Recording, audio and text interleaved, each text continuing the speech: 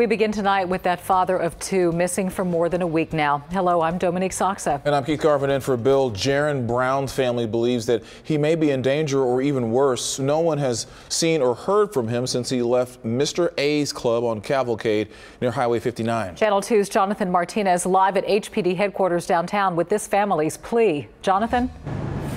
Yeah, guys, this father has been missing for 9 days now. Both his police along with his family have been searching for him. They believe his disappearance is suspicious. In fact, his family says there is no doubt in their mind that foul play is involved. All I want is my son home. All I want is closure. Missing now for more than a week, the family of 26-year-old Jaron Brown, a father of two little ones, is praying he'll come home. His kids missing him. I had to listen to my grandbaby call it, want daddy, daddy. No, it's hard. Brown was last seen at Mr. A's nightclub just around the corner from his family's home back on May the 29th. He was there with a friend but hasn't been seen or heard from since. It's been hard. Hadn't been able to sleep hardly, eat. Every time I hear a noise, I'm jumping up.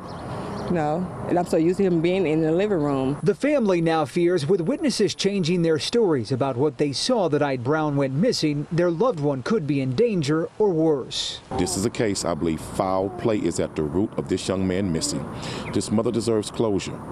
And police and I both know that this young man is a victim of foul play. Brown's family is begging anyone with information or who may have seen him to please come forward to help bring him home safely. I know he's not alive, but if he is, let me know where he is. So I want to be there to take care of my child no matter what.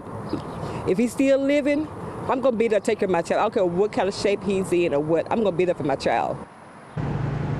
And tomorrow at noon, that family plans to meet up at that nightclub just off of Cavalcade in hopes of finding their loved one. You can also help look for him as well. We've got this story posted on our website, click2houston.com. Meantime, if you have any information about his disappearance, you're urged to contact police. We are reporting live downtown tonight. I'm Jonathan Martinez, KPRC, Channel 2 News.